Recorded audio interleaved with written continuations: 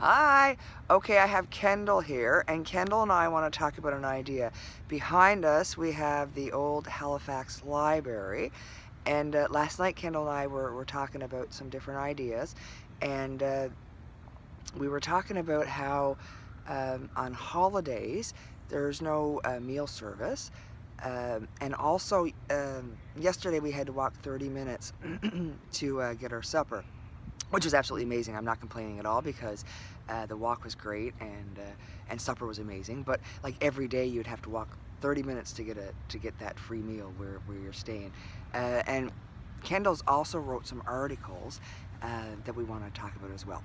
So Kendall, Yes. the library behind us. What were we talking about? What was the ideas we spoke about? Well, this idea came from about, and if my estimate is correct, 6 years ago, the brand new library on Spring Garden Road opened, and that building behind us used to be the old library, and since the new library opened, the city just kept this old library behind us just sitting there for the longest time and not doing anything about it. And when you ask the city what are they planning to eventually do with this old library, they don't want to give you an answer.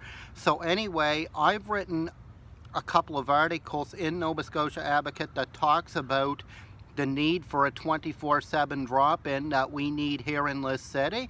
And Jodi and I were talking last night, and Jodi here seen those articles about how this library behind us would make a great location for the 24/7 drop-in, and I think it would solve problems that various people, not only the panhandlers that you see on Spring Garden Road, but that various people living in poverty throughout this whole city, income assistance recipients, and even it would benefit some working poor, and you name it. Like some of them could be Canada Pension Disability recipients, like whatever form of poverty they live in, it would even benefit some of them too. This idea would, and the old library behind us would make a great location for this 24/7 drop-in that myself and some other people I know in the community would love to see started.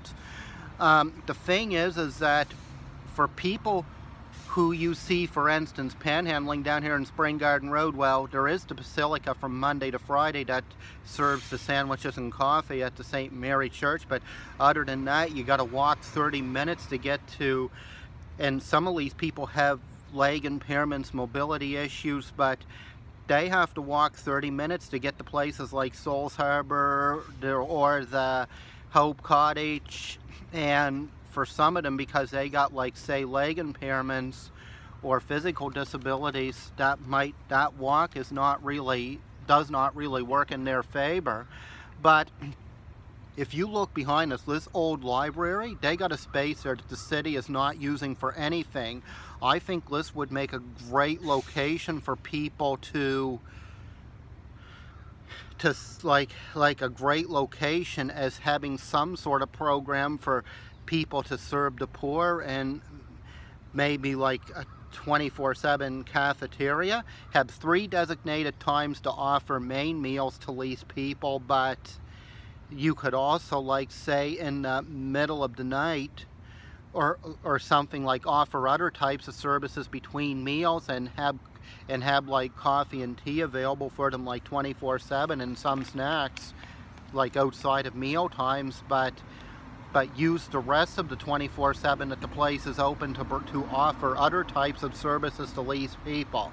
So the Kendall, the 24/7 drop-in clinic, now we're talking about a center with professionals, so mental health, you know, maybe some emergency shelter bedding, and also the food. We're not just talking about providing meals. We're actually talking about a mental health center. Well, when it comes to mental health, there's 2 sides of the fence to that one. There is the side of the fence of the professionals, yes, and yes, access to them is needed 24 hours. You see, the thing is in one of the articles that I talked about the need for a 24 drop-in center, I talked about how there are people that are checking themselves into the QE to emerge in the middle of the night, who are going there and only for the purpose of needing human contact. There's nothing medically wrong with them. And these visits to the QE2 merge that I'm speaking of, they're happening in the late nights, the middle of the night, on weekends and holidays is when those visits are happening. And holidays, I want to stop you for 1 second, Kendall. Holidays, I want to highlight that before we go further. On holidays, a lot of the meal services in the city, they don't have them because it's a holiday, so of course the volunteers and some of the employees have a holiday. They get to spend it with their families. But when someone's in a crisis, it doesn't matter if it's a holiday or not. Hospitals don't close on holidays. Airlines don't close on holidays. So I believe dealing with those issues and poverty, that's an essential service, and I think we need to have a service that's 24/7. I'm gonna sign off here now, Kendall, because we've been almost 6 minutes and my arm is getting heavy. I think we've given a lot of information. We are going to attach some of Kendall's articles from the Nova Scotia Advocate down below. Please subscribe and follow our journey. And Kendall and I are going to have a couple more days of discussions and figuring out what we can do. All right, thanks everybody. I would like to finish. Yeah, go ahead. I would like to finish what I was saying about the two sides of the fence. You see, yes. When it comes to professionals, the thing is there's two sides of the fence on that one. Through my few years of getting to know people who suffer from serious mental health issues, and there's a group I go to one night a week. Right now I'm taking a break from that group, but it's a group that talks about depression and anxiety. It's a support group from people that suffer it, but it's also set up as an education type group too. It is that educates people on that type of thing. You see, the thing is there are some people that do need to talk to professionals, if not a lot. That I agree with, but there's other people that are just that are suffering from that stuff, but just needs a general person outside a professional to talk to. And the people that's looking for a general person, they often don't feel comfortable talking to professionals because the professional is going to push them to go on medication for depression and anxiety. And yes, medication will solve some of the problems, but it doesn't solve the whole problem.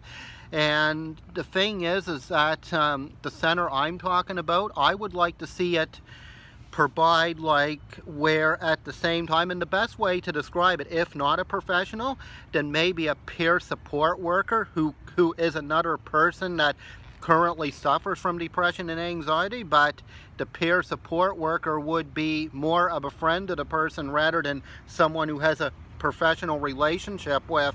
That's the type of people I'd like to see at the 24/7 drop-in center. And the thing is a 24/7 drop-in center, it would definitely eliminate people from otherwise going to the QE2 in the middle of the night for that specific reason, only because they need human contact, because they would have the option to go there instead. And also it would give them free meals 7 days a week, as I mentioned earlier, and it would give them a general place for people to talk to. And it can also be a meeting spot too within the center, where maybe in the evenings they have support groups and stuff that take place in there, where people who have suffering from these type of things all have an opportunity to get to know each other. Okay, we're gonna have to talk about it a little further because my arm is shaking. My arm is going to drop. Okay, so Kendall and I will be back again talking about different things. Okay, see you later. Yep, see you later.